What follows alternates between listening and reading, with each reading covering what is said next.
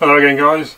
Today we're going to be back in the Jeep hut doing some more work, and today we're going to finally get the new seat put in the back along with the tyre pump that should be fitted underneath it, which has took me way too long to get sorted out.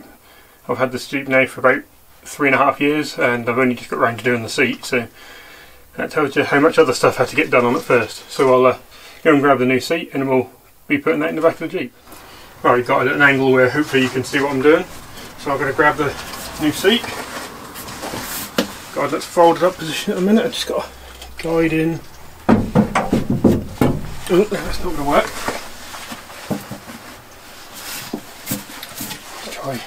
Let's try this.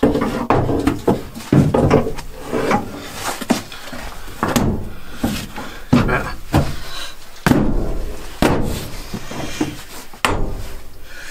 Right, that's the seat locked into its position.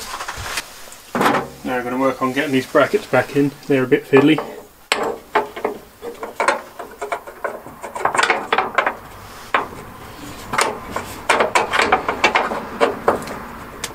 Right, that's the first one just in position. I just need to go and get the second one in before I start tightening up the nuts.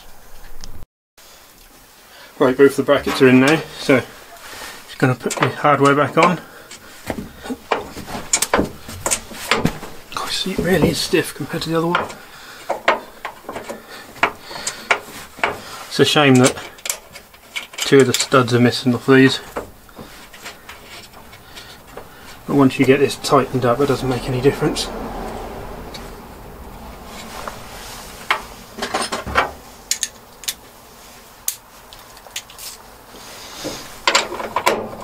I've gone over the hardware with a Dremel just to take most of the corrosion off. Get that nice and tight there. And now that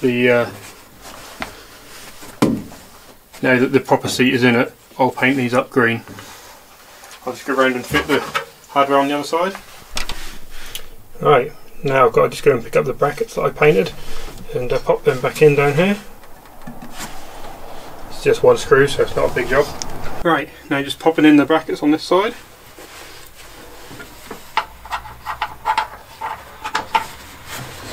Fairly easy task. Sorry if the angle's a bit bad. Nothing too exciting, just one screw.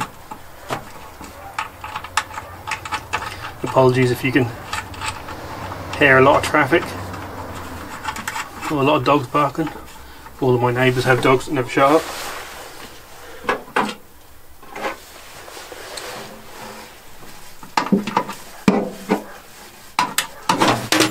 Right, just get this tightened.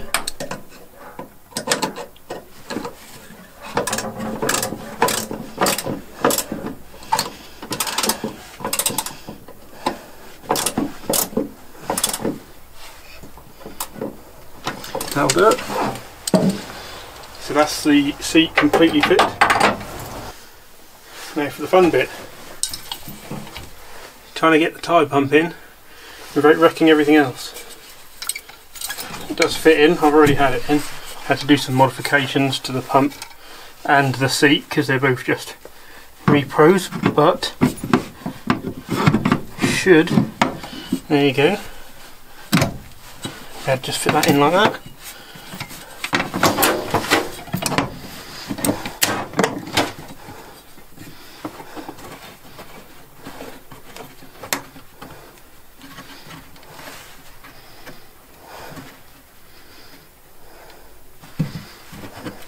That's pretty sturdy.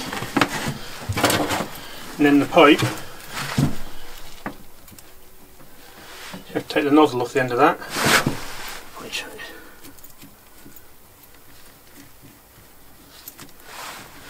Like so. Right, if I bring around the other side, you can see that the hose nozzle goes in here.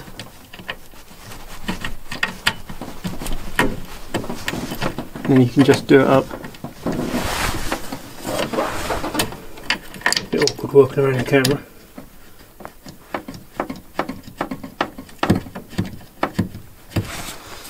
There you go. You thread the hose back on the nozzle, and that holds the entire pipe in place.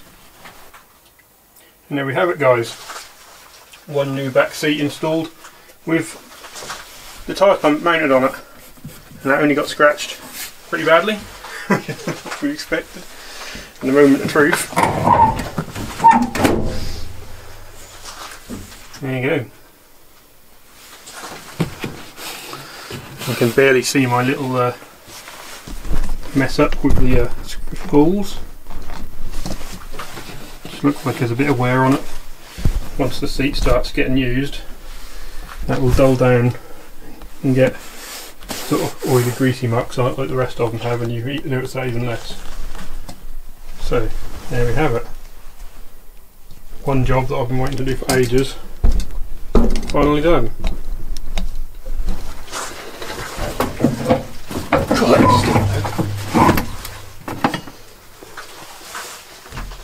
Nice.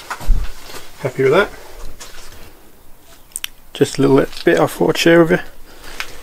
I got hold of some of these canvas headlight covers. They're pretty smart.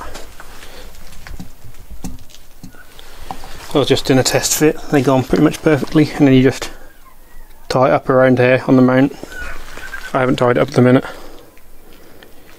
That's going to look quite smart with a pair of them on.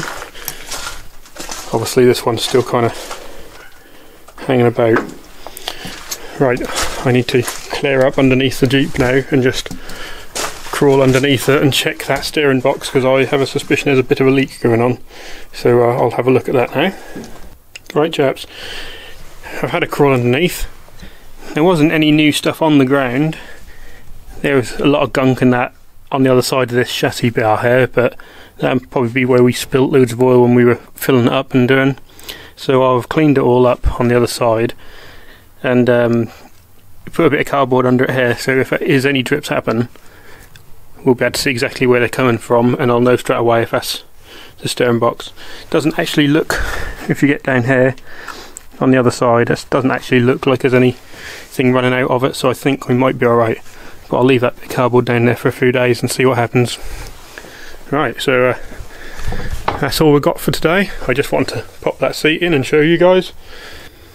Next up we'll probably be taking the valve cover off the side of the engine, because we want to change the gaskets on that and just have a look at the valves, because I haven't seen them. I haven't had that cover off since I got the Jeep.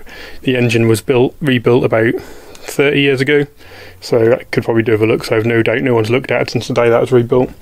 And also get that master cylinder painted to stop that corroding. And yeah, I reckon that'll be the next couple of jobs. So thanks for coming along, and I'll speak to you next time.